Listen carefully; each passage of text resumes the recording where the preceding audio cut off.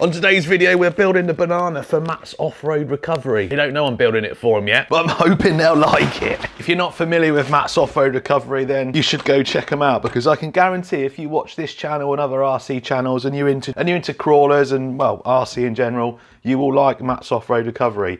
Nothing to do with radio control, but a very good, wholesome channel. Right, so like I said, we're building the banana. The banana is a 2000, pause the video there, I need to make sure I get this correct. We know it's an XJ. I think it's a 2000 or 2001. 2001. So the banana is a 2001 XJ. Being from the UK and, you know, we're not massive Jeep experts, well, I'm not. I initially put this hard body to the side to do. This is an early one. I think from 2000 they did a facelift, so yeah. Was going to do hard body. This is the only hard body available. So actually we'll do a facelift one. This is a 2000. We'll talk about this body a little bit more when we get onto it, because it's not perfect, but it's the best I could find. The chassis is going to be the Enduro from Element. This is the builder's kit. Really good base chassis. It's got the Stealth X gearbox, which is awesome. We'll talk a bit more about that once I've built it. Hoping to put a Crawlmaster 550 in it. It should fit. No expense spared either with these Raceline monsters from RC 4-wheel drive. These are 1.9 beadlocks. Now the only thing we need to do, these are the same wheels that are on the banana, but the beadlock ring there is the same colour as the wheels, so we need to get rid of that anodizing. Should come off with the old oven cleaner trick. We'll try that, polish it up a little bit, and they should look good. And if you're familiar with Matt's channel, we've got the Patagonia MTs. These are the same tyres as well. Obviously we need a winch and some lights. I'm not going to be showing you the build on this. I've done plenty of builds for crawlers. There's plenty of crawler builds out there. So same as I say on all them, just follow the instructions and you should be all right. I just want to have a good night. I just want to have a good night. Hold up. Securing these E-clips is a lot harder than securing your privacy online. And this video is sponsored by Surfshark. Dun-dun.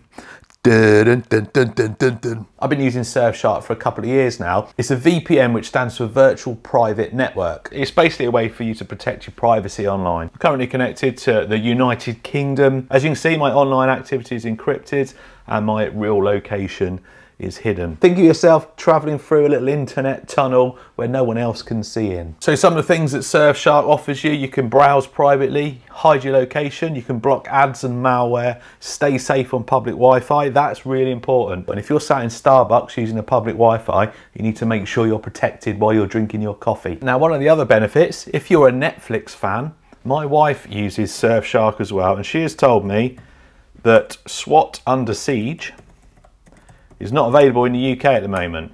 If I search that, so we've got SWAT Firefight, SWAT Under Siege, not available. Apparently it's available in Sweden, so let's put ourselves in Sweden using Surfshark. So now, here we go, SWAT Under Siege, and we can watch it. As much as I'd like to stay in Sweden, I've heard it's a nice country, let's come back to the UK. So not only does Surfshark protect your online privacy and keeps your data secure, it's got other benefits too. If you use my link below, you'll get 83% off and you'll get 3 months free as well. That's a tongue twister. There's also a 30-day money-back guarantee. Right, that's enough about sharks. Let's get back to the banana. And there we go, the roller. Well, it's not a roller, it's got electronics in it, but the chassis is done. Nice, easy build. I'm not gonna lie, I made a few little mistakes. The main mistakes I made were with these links. I don't know why, but for some reason I was finding it difficult to work out which way the rod ends go. It's not overly complicated, my brain just wasn't working. So there's the Holmes Hobby 550 motor, nicely tucked in there. I've gone full overdrive on there. It comes out of the box, so I think it's 6 point something% overdrive, which means the front wheels spin a little bit faster than the rear. Or you can swap it out for 11.8. I mean, I could look in the book, but I'm just guessing. I've got an option. So got more overdrive at the front. That gives you better climbing control. I think it gives you better turning as well. I'll show you that once we get the wheels on and I'll show you the difference. Large battery tray. It comes with a shorty one as well, but shorty battery is not as common, so I've gone for a large battery tray to make it easier. Trusty 25 kilogram Banggood Special or AliExpress Special. Hobbywing Quick Run 1080 ESC. The best brushed ESC you can buy for a crawler, paired up to a basic Dumbo RC transmitter, because that's all you need, and something that's not too complicated and easy to use. Purposely soldered the motor like that so it's 90 degrees, so it comes out there. Same on the bottom. so it's nice and neat. Before I do anything though, I am just going to check the program card. That servo is only good for 6.4 volts, so I need to make sure I've not got this on 7.4. I don't want to kill it. 14 is your BC voltage. Right, that is on 6 volts, so that's good. I suppose we better get some wheels on. I'm going to leave the body till last, because that is the bit that takes forever. So wheels. So like I mentioned, these are the Raceline Monsters, the same as what Banana has. What we've got to do though is take this outer beadlock ring off, and I'm hoping that it is just anodized and we can get that off with a bit of oven cleaner. Right, let's see if this works. Please work, please work. Wear gloves with this because it burns. If you get it on your skin, especially if you've got like a cut on your skin, it certainly burns. Apparently these gloves are one size fits most. And just be careful, it does burn. Right, dip her in. Let's hold it there for a bit. Wouldn't surprise me as well with this oven cleaner, they've changed the recipe, health and safety and all that, because usually it comes straight off. Oh no. Oh, hang on, hang on. We've got movement. Don't know if you can see that. Yay, that. Can you see that coming off now? Right, let's get this all cleaned up. I've got some metal polish and we'll see how this comes out, and then if it works all right, we'll do the other 3 even. I did a video on this a while back, a few years back actually, about how to get anodizing off of alloy parts. Well, there you go. That's how you do it. There it is, all cleaned off. I'm not sure if this metal polish is going to be harsh enough. It's still going to look better than black.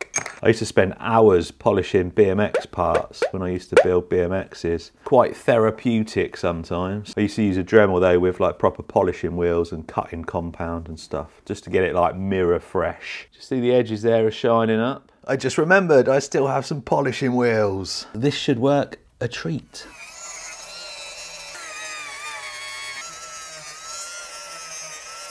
Look at that. Yes. That is going to look so much better. Yeah. Can we just have a moment of appreciation for the wheels? How nice do they look?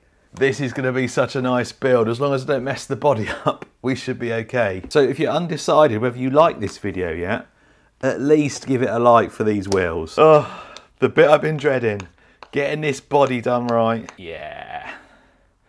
Nice. Right, let's talk about bodies. This one's from Axial, 2000 Jeep Cherokee. It's almost perfect. So it comes with window masks, some accessories, and wing mirrors, grille, some other stuff. Comes with window stickers. I'm probably going to tint the side windows, but I'm trying to get hold of an interior for it. And then this is the body. Now, when I said almost perfect, the only issue is the arches. They're too high up on the body, really. I don't think the rear's too bad, but it would have been nice if the front was a bit lower. I'm going to trim the arches out anyway, because the Banana's got trimmed arches. The fronts are wider than the rears, so I'll trim the rears right down, and then we'll leave a bit of meat on the front just to try and make it look as good as possible. First of all, I'm going to cut it out, then I'm going to line the body up. It's already pre-marked for the body post, but what I'll do is I'll cut it out, or test fit it, make sure it fits properly, and then mask it up and paint it.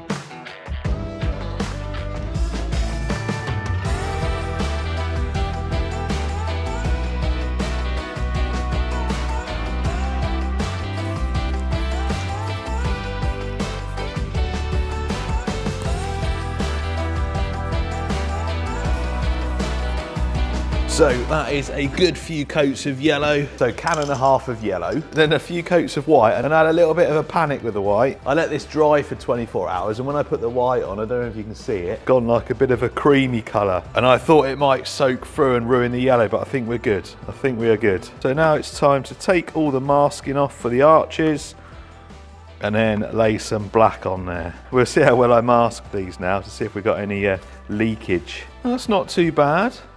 Let's hope the others are all right. Anyway, let's get some black on here.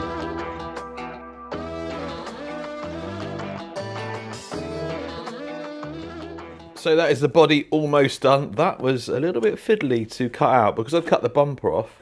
There's not much material left there. So this comes with a moulded grille that's got to go in there. I'm just painting it at the moment. Also painting a hat, and that's for this interior. Comes with a little dude with a hat on. Now there's something missing from him other than his hat and his body.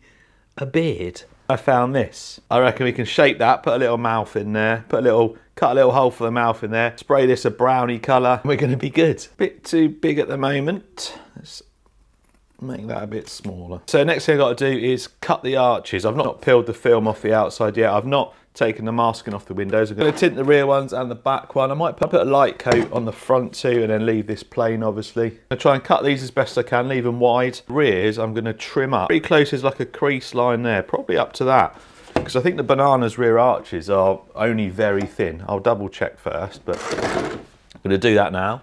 Now for one of the most satisfying things in radio control, peeling off the outer film.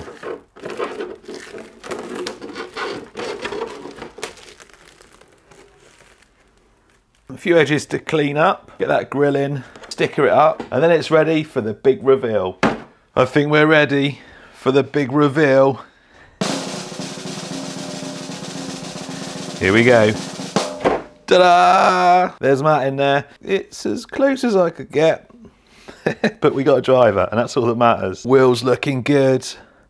Decals there. Got to get my vinyl cutter out, put the Banana on there. Got the grills on the front. Door handle should be yellow, but the yellow I've got is a bit too bright to do the plastics. Can't tell as much on the grill, but the door handles you can. Few imperfections, but overall, I like it. Now you may have noticed there's no bumper or winch. Just used the bumper that was part of the body for the rear.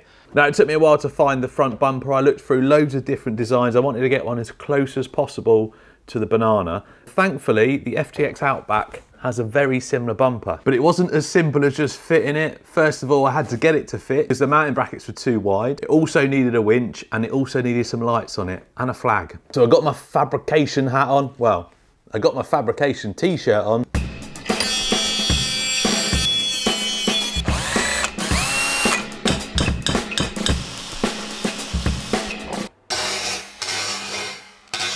And here is the finished product. I think it's come out really well. I had to completely cut away the mounting bits and got a little bit of alloy tube on there. Cut that to size, fitted that. Got the lights on the front there as well.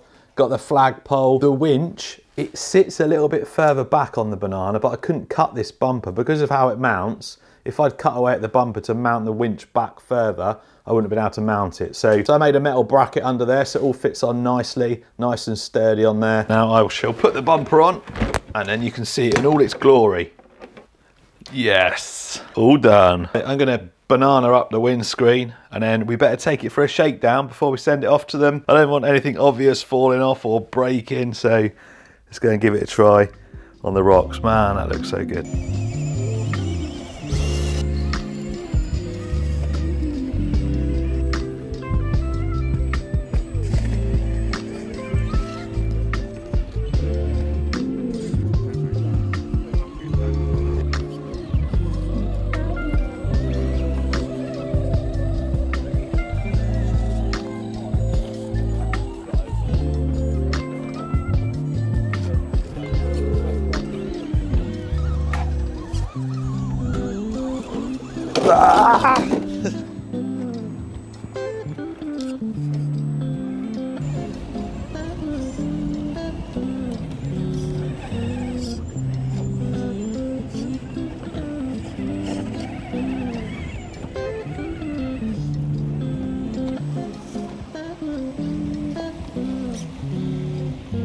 So that is the Banana all finished. I've made a few little tweaks to it after that shakedown. We did have a couple of issues. I lost some of the hex hardware off one of the wheels. I must not have tightened it up because all the others were fine. So replaced that. I've put a little bit of Loctite on them all. Changed them for 6mm to 8mm. Hopefully they'll stay in. I also noticed a little bit of rubbing on the inside of the front wheel. So I've swapped over the hexes. Slightly wider track now on the front, which is probably akin to what the actual real one is. So that stopped that rubbing. And I had one leaky shock, which I don't think is too bad out of 4.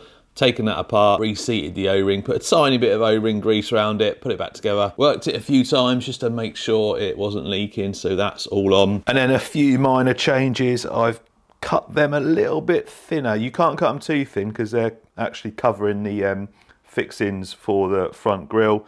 But I've cut them a bit thinner because they were a bit wide. I didn't really like the look of them on that video. I've hand painted a little bit on the grille just to tone the colour down a bit because the colour wasn't quite the same as the body, so we've done that. As you can see, we've got banana on there now, and this performs really well. The element stuff, so good, and as you saw, I mean, it got over them rocks fine. I forgot to show you the overdrive. I've got it on the full option of 11.8. As you can see, that green tape on the front spinning a lot faster than the rear. That helps with turning, it helps with climbing. What it does is when the front's spinning a bit faster, it kind of pulls the front down. So when you're climbing like that, the front's spinning a bit faster, it helps, I guess you could say the inertia of it, it helps pull the front end down a bit. Anyway, overall, I'm really happy with this. So all I've got to do now is get it all boxed up and ready and ship it off to them. Like I said, they don't know they're getting it, and I don't expect any credit from them or shout outs. I just wanted to make it. Gives you some content, gives me some content, and it was a good fun build. And remember, if you want to keep yourself safe on the internet, or if you want to watch stuff that you're not able to watch in your country, check out Surfshark, check my link in the description, use my code and get that awesome offer. I'll see you next time.